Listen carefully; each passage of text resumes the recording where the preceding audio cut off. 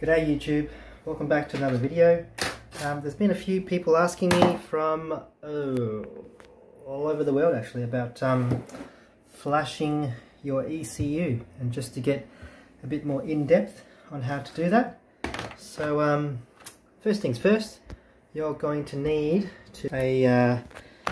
one of these hex cable from MPPS. You can get, I suppose, V13. I know that works. I've just purchased, that's actually my mate's one, Mike, that's his one, and I've purchased my own V21, but yeah, nevertheless they both do the exact same thing. You are going to need to prep the cable first in order to tune it inside the car. Otherwise you're going to have to go through all the effort of removing the ECU from the car, and then, you know, finding power source for it on a bench, and then going on to flashing it. So waste of time.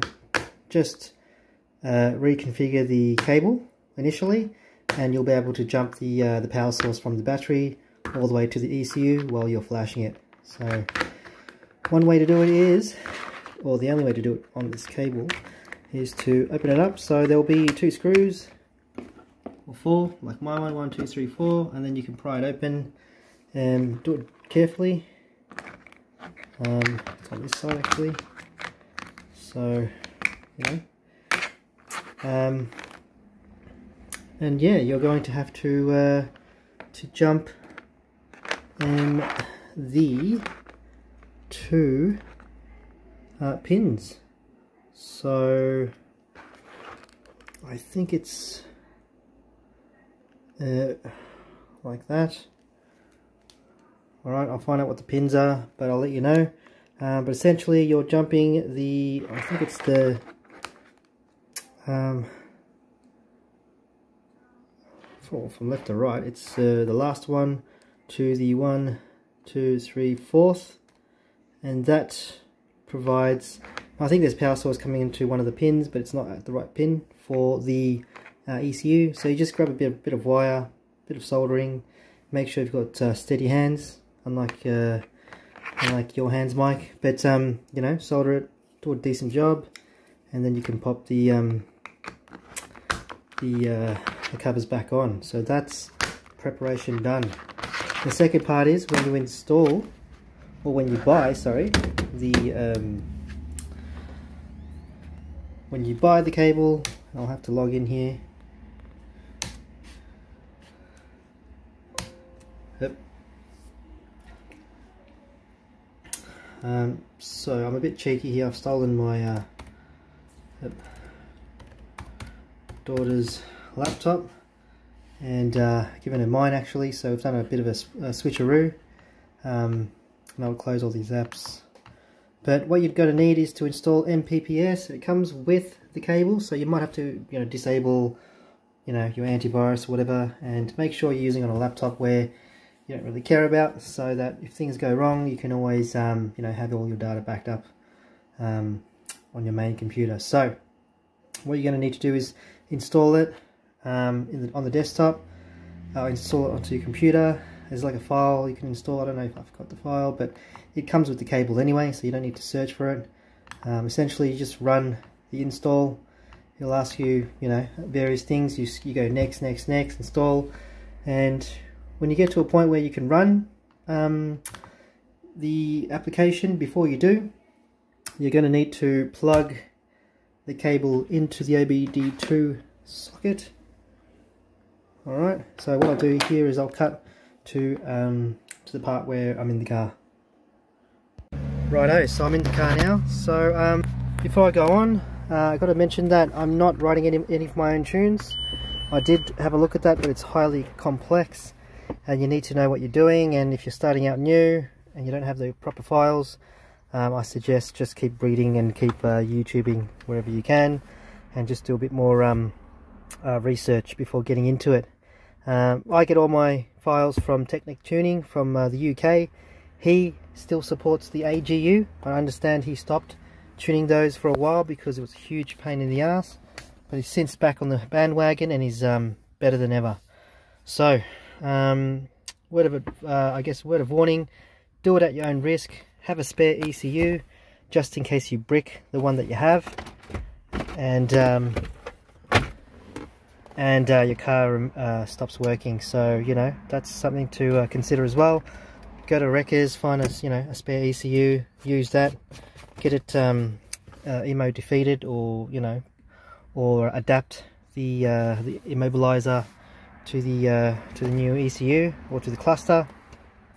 And I might actually do a video on that as well, because I've had to do it once or twice already, and you know, I didn't have a lot of information on hand at the time. So but yeah, so I'll get back to tuning. So you know, so you've bought the cable, and you can get that from AliExpress, V13 or V3021, that they both work.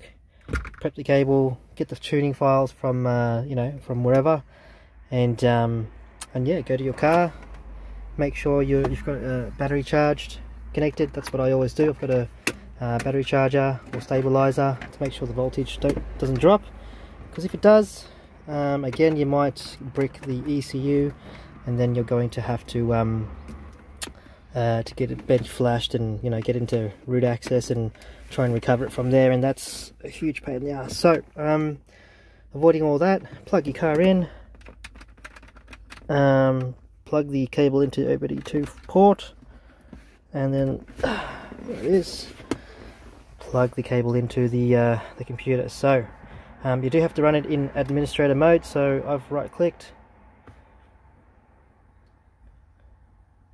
on the app, and because it's so slow, it takes a while, and I'm going to run it as administrator, like so. So do you want to? I'm going to say yes, play with my ECU,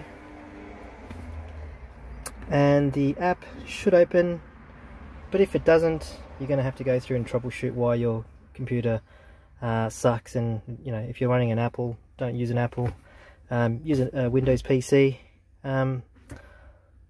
But yeah, that's what it looks like when it connects. The tricky bit here is to find out what sort of ECU you have.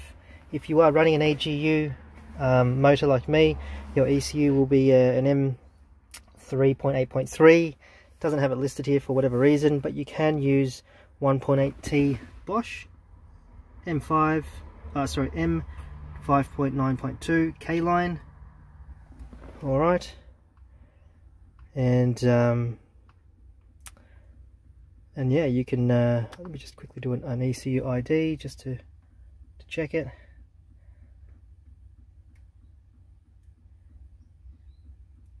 Right, so it's connecting. It's come back saying, yep, that's your, you know, that's your ECU. It's a Bosch 06A blah blah blah CH. So CH is more relevant for Australian ECUs.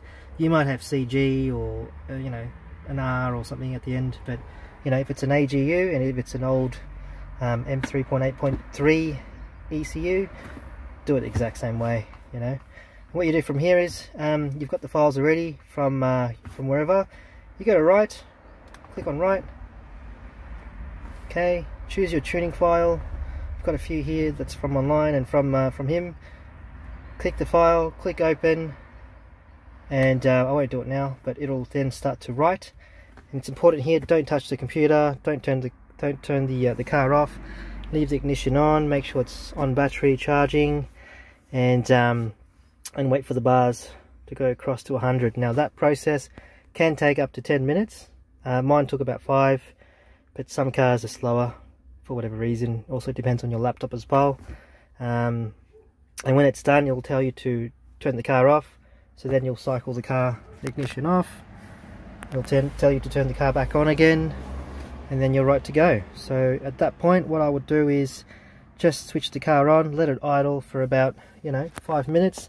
Let it relearn all its values, talk to all the sensors again, and make sure it's idling smoothly. Then you can go for a quick test drive like I do. I just quickly go down the road, up and down, and if anything pops off like a boost pipe or something, at least you can go home and get some tools and, you know, and fix the car. But yeah, so you know, a couple of things to do before you actually flash the car. I would always do the maintenance on it, make sure all of the servicing's up to date, your oils, your coolant, filters, make sure that's all done. Your timing belt is done, water pump is done. Check all of your boost pipes, because 20 years later they will crack and they will have gaps somewhere, and you might get a boost leak somewhere, or the pipes might come off like it happened to me. Check your PCV valve under the inlet manifold. There's 2-3 nipples that you need to check and follow the lines. Brake booster, follow that, make sure it's running properly. So when you're certain that to the best of your ability that's running correctly, then go for a tune, test drive it. But also do not forget to monitor the boost, because stock is about 7 to 8. A mild a tune on it with stock parts will get you about 15-16 psi. A tune with the downpipe and an intercooler will get you about 18 psi. KO3S, you can push it above and beyond 20 psi.